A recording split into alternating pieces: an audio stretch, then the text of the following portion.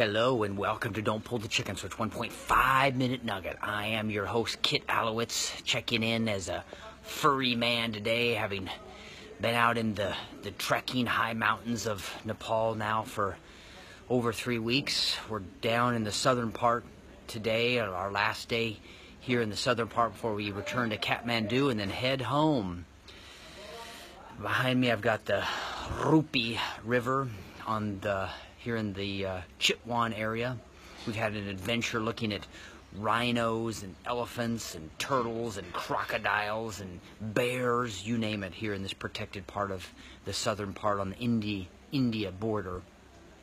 It's been quite an adventure in terms of having multiple chances not to pull the chicken switch, as we've experienced extreme cold conditions, high altitude, for me, rudimentary living conditions, you name it, all sorts of opportunities to chicken out. And we often find that we are in places throughout our lives where we can chicken out, oftentimes on a daily basis, and that's where it's been here, with little simple things about trying new foods. I've tried dried goat blood tablets, ate goat meat right off the vine, hanging after they dried it, and all sorts of bees, yellow jackets were on it, and crazy driving conditions and intense altitude issues, those kind of things, you name it. So it's been pretty interesting.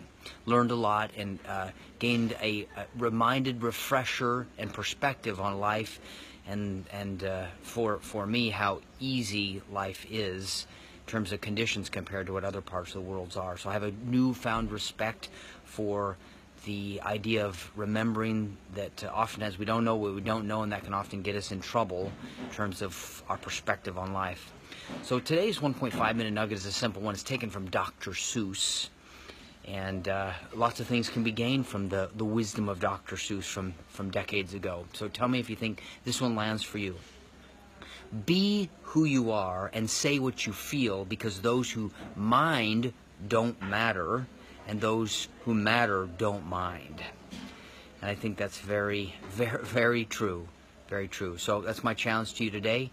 Think about that, to be able to say what you think, because those who mind don't matter, and shouldn't matter to us, and those who matter won't mind.